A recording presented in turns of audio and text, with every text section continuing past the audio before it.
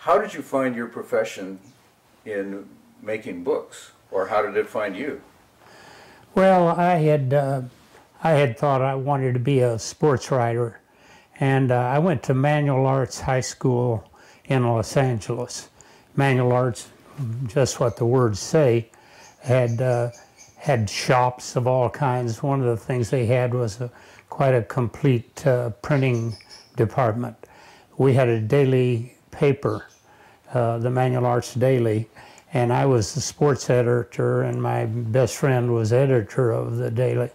So we put out a really good little newspaper, and I had to make, it was all letterpress, of course, and I made up my page every day and wrote a column every day for that. So yeah, I was pretty well prepared. Got into the printing business because had a couple of friends who'd been at USC, one of them through the ROTC with me, and they had a family printing business. And since I'd worked in high school at the print shop, and I still was interested in journalism, I'd taken courses at USC and written for the Daily Trojan while I was there.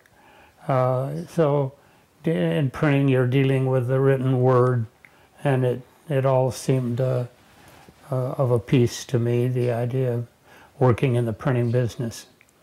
So I worked for them for several years and then left to go into business with myself in 1959. We wanted to print beautiful photographs, so they looked like the photographs, and the gray printing didn't really permit that. Then I had a close friend who was a graphic designer after we'd been in business for a few years, and his name was David Boss, and he was a designer and a very good one, and also very interested in sports as I was. And he became friends with Pete Rozelle and did design work for Pete Rozelle, who was general manager of the Rams before he became commissioner in the National Football League. And so we did some work for the Rams, and 1 year, moving ahead a little bit, we did the Ram yearbook and financed it ourselves. It was the year they had a strike, and the football strike? Yeah, and so we weren't able to sell the yearbook the way we thought we could, so it wasn't financially successful. But it brought a lot of attention to us because we could print halftones well, and this was, as I say, a little bit before people were doing color. I mean, a lot of people were doing color. The more far-sighted people were, but a lot of people were still printing black and white. So you had brochures that were black and one other color, which were called duotones. And we started out and we did really excellent duotones from the beginning.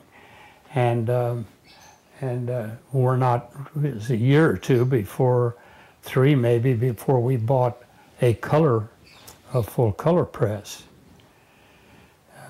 So anyway, that kind of pointed us in the direction when we got into the color printing. How did you meet Ansel Adams? We had done some printing for the University of California at Riverside. They had an excellent collection of photography there, and they had many Ansel Adams pieces. They did a brochure about their collection, and among other photographs were several of Ansel's. So Ansel received a copy of that brochure or softcover book. It was probably like 24 or 36 pages. So he was impressed with the printing, and he wrote a letter to the Chancellor of University of California, Riverside, asked who had done the printing, praised the printing on the book. And so they sent back to him and told him it was us. So Ansel talked to a fellow named Jim Allender, and Jim, very active still in photography. At the time, he was director of the Friends of Photography, which was founded by Ansel. Shortly after that, we met Ansel and did some other reproductions of his work. There was a book. It was the Portfolios of Ansel Adams. It's a popular book still in print. Ansel hadn't been particularly unhappy with the printing of that book, but once he saw ours, he was unhappy with the printing of the book. So he told the publisher that it came up for a reprint.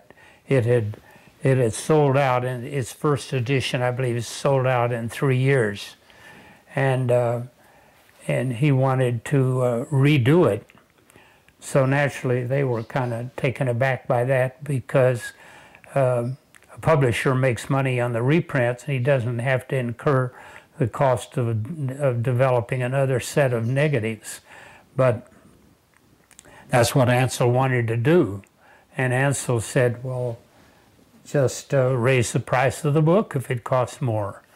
So that's what they did. They raised it a lot more than the difference in the printing costs. We weren't, I don't know how we compared exactly with the other printer, but we weren't anything like the difference in what they added to the book. It introduced us. We were fortunate because if you were printing for Ansel Adams, people took it for granted you were a good printer, and indeed you were.